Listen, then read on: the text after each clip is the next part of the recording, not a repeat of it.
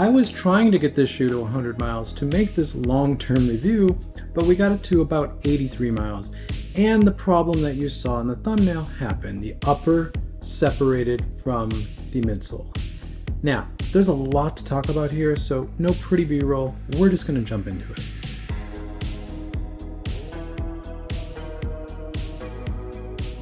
Now, before I get into the Metaspeed Edge Paris and the problem that I ran into, which to me really isn't the end of the shoe, I'll get to that, I've got to tell you how I've been using this shoe. Now, I made a video at the end of April talking about how I'm going to spend the summer focused on 5K speed. Now, as someone who's primarily been a marathoner or a half marathon, 5K speed or faster is something I've never really focused on exclusively in my running. In fact, I've never really focused on structured training for 5K speed. So all of the workouts that I've been doing in the Metaspeed Edge Paris have been fast workouts. And when I'm saying fast, it's 5K or faster speed, which right now for me is about 3:44 per kilometer, or about a 6-minute mile. That's my 5K pace. But I've been doing a lot of 200s and 400s in the Metaspeed Edge Paris at around 326-ish. So it's about 5:30 per mile. Much faster than I would ever be doing in any sort of marathon pace build. And I think that amount of force that I'm putting into the ground, because that is very fast running for me, and I think I'm comfortable saying that's pretty fast running in general, but especially for me. The amount of force I'm putting into the ground doing that type of work, I think, is also added to the stress that I'm putting into the Metaspeed Edge Paris. Overall, this shoe has performed beautifully. This is a fast shoe. In fact, this is probably the fastest super shoe that I own. And I'm going to go out on a limb and probably say this is the fastest super shoe that's made in 2024. This is a insanely fast shoe, but it's not without the problems. And I'm not even really talking about this, the upper separation from the midsole. Now, talking about that point first, I'm not really blaming Asics for that. I don't see this as a construction or manufacturing problem. I see it more as a me problem. Now, I have this weird quirk in my right foot where I scuff it or I twist it a little bit, and I'm usually really, really rough on my right foot, and this is my right shoe. So typically that means I go through the midsole and the outsole very quickly in this area because I supinate and land on the lateral edge. It means I go through the outsole and I really compact the midsole in that area. This shoe's held up really well for me in that area, but because of the design of this shoe, I think it's contributed to me tearing away the upper from the midsole. And you put in the forces that I've been putting into this shoe, doing that faster running in this shoe, I think that's contributed to this issue ultimately. And there's really kind of one major thing that I think has really done that. But again, I'm not blaming Asics for this. I think this is a me thing. And I'm not blaming Asics for this because I haven't seen anyone else with this issue in this shoe. Now, I ran a lot in the Nike Vaporfly Next Percent 2, and if you remember the Next Percent 2, there were a ton of issues of the medial side upper separating from the midsole in that shoe. It seemed like everyone's pair did that. Now, I own 5 pairs of Next Percent 2s. 4 of those pairs had that issue. 2 of those pairs had it in both sides, and the other 2 pairs had it on one side. And the last pair, the 5th pair, never had it because I didn't really run in them very much. By the time I bought those, it was a couple weeks before I got the Vaporfly 3, and I never sort of went back to the Vaporfly 2 after that, except for a couple testing things I've done on this channel. But the thing that I learned about this upper separation on the medial forefoot from the Next Percent 2 was that as soon as I saw it showing up, was that I would put a couple dabs of super glue in there and it would completely stop it. It would never come back. So the final 2 pairs that developed that issue of Next Percent 2s that I had, I did the super glue thing and I never actually had a problem with them. They never separated completely.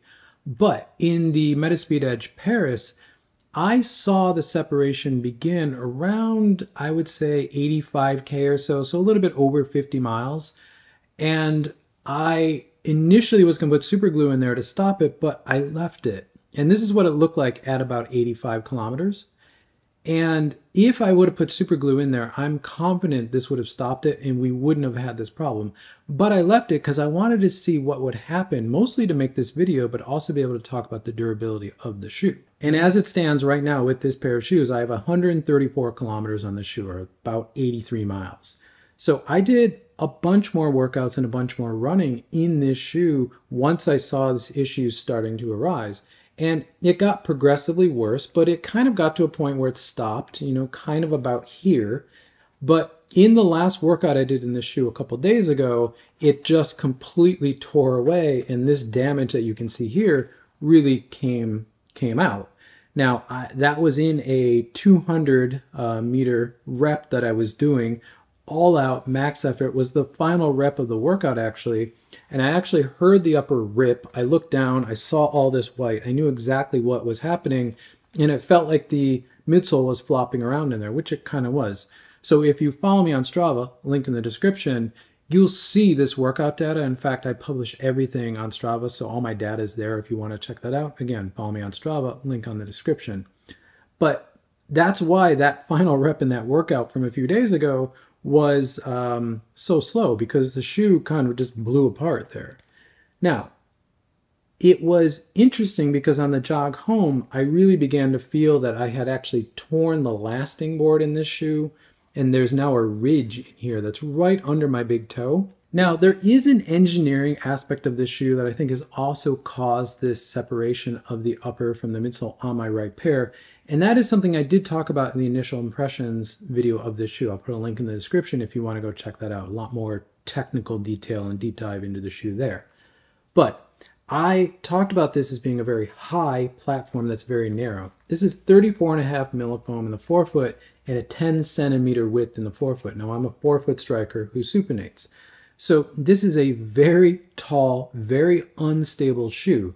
And when I'm doing that scuff or the twist and I'm on uneven pavement, which part of the route that I primarily do my workouts on, at least to get to where I do my workouts on, which are on like bike paths along the river, I'm going through kind of industrial roads. One of them is heavily cambered. It's got some iffy pavement in it.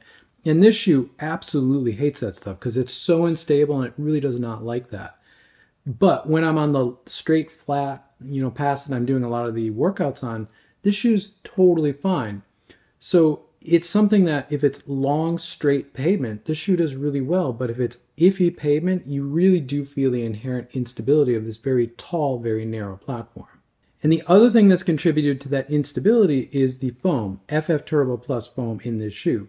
Now, I really like this foam, but over the past 83 miles or 134 kilometers, it has softened up. It is not soft like, say, Zoom X. There's no sink into this foam. This is still a very high shoe that you feel like you're up on a platform, but it's definitely softer. So I've noticed a lot more instability across the width of the shoe because the foam is slightly softer and I'm just feeling a lot more. So where this shoe out of the box was already unstable, especially on uneven platform or heavily cambered roads, now that the foam has softened up, it's even more unstable. So I think that instability also has constantly forced my foot to kind of roll out. Again, I'm a 4-foot striker who supinates, so I think it's just pulling the upper over towards the lateral side of the shoe, which again is contributing to, tearing away from the midsole. Put in my little scuff or cork that I have on my right foot, and I think that's all contributed to actually tearing away the upper from the midsole. But otherwise, the durability of this shoe has been very good. If you look at this shoe, there's not a lot of creasing in the midsole foam. There's a little bit, but not substantial. Otherwise, the shoe looks fairly new. It looks in really good shape. And the outsole of this shoe has held up really well. Now, Asics' outsoles on their Metaspeeds, the Magic Speed, their race outsoles are absolutely outstanding. They're very durable. This one is absolutely no different. And I have a little bit smoothing here on the lateral edge where I'm really rough and I typically wear through, usually to the foam at this point on a super shoe. But this one's holding up really well. Getting a little discoloration or really the paint kind of chipping away right where I'm landing all the time, but it's just cosmetic. There's absolutely no other issues with this shoe. And as I said, the left shoe looks new. There's no issues over here, and it has even better wear on the outsole of this shoe. There's almost very little smoothing out of the outsole rubber here. In fact, I can still see the little lines and grooves on it right there. So this shoe is held up beautifully, other than the one issue that I've run into, which again, I think is a quirk of my specific running stride. From a performance perspective, as I said, I think this is the fastest super shoe that I own, and I think it is the fastest super shoe of 2024. This shoe is insanely fast, but you really need to have a nice, clean, crisp foot strike, because otherwise this shoe will kind of beat you down. Meaning the sweet spot of this shoe is very narrow, and you've got to have really good form and be really up on it to make this shoe work for a long distance. Now, for what I've been using this shoe for like 800, like 200s, 400s, 800s, 1K repeats, maybe some 5K time trials here and there, it's totally fine. I don't think I could actually run a full marathon in this shoe. I just think it's too harsh. It's just too extreme.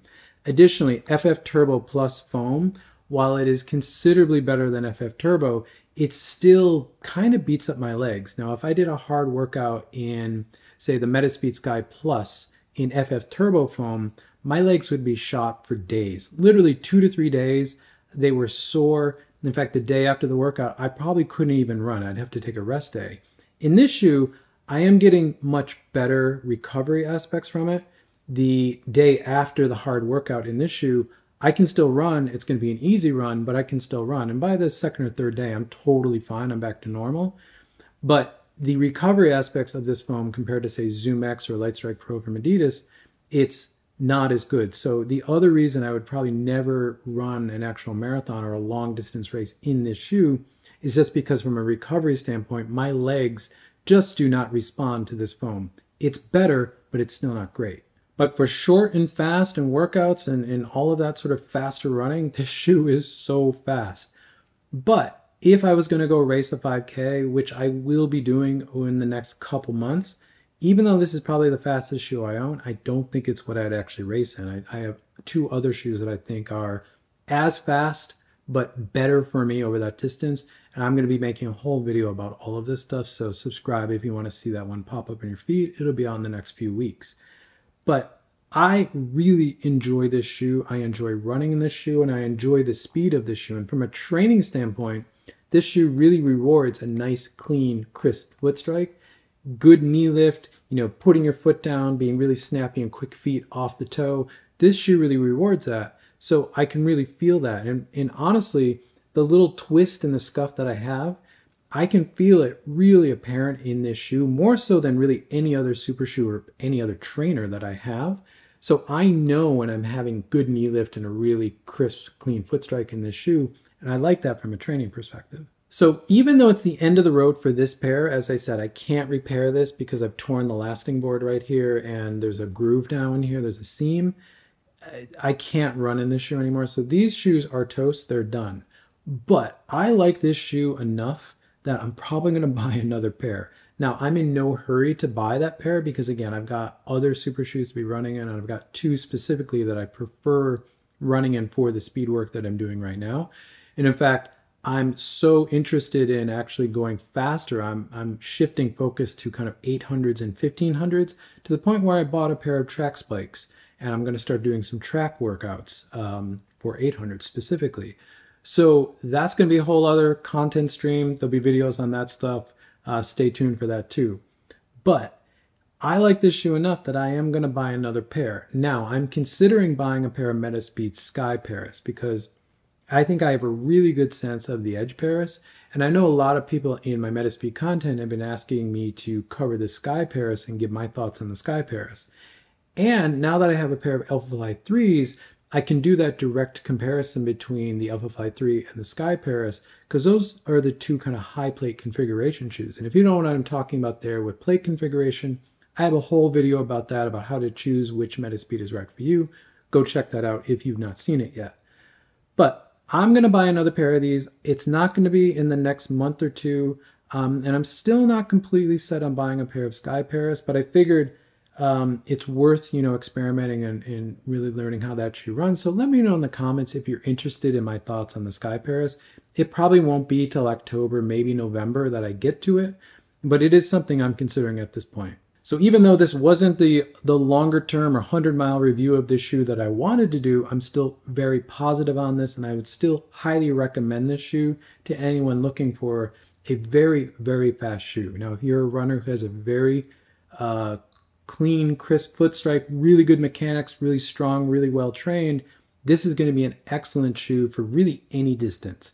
If you're kind of the non-elite version of runner, kind of like us normal runners, and maybe you don't have the best mechanics and maybe you're not always right up on your toes with really good foot strike, I think this is going to be a really good 5K, 10K, maybe half marathon, but it may be too brutal for a full marathon.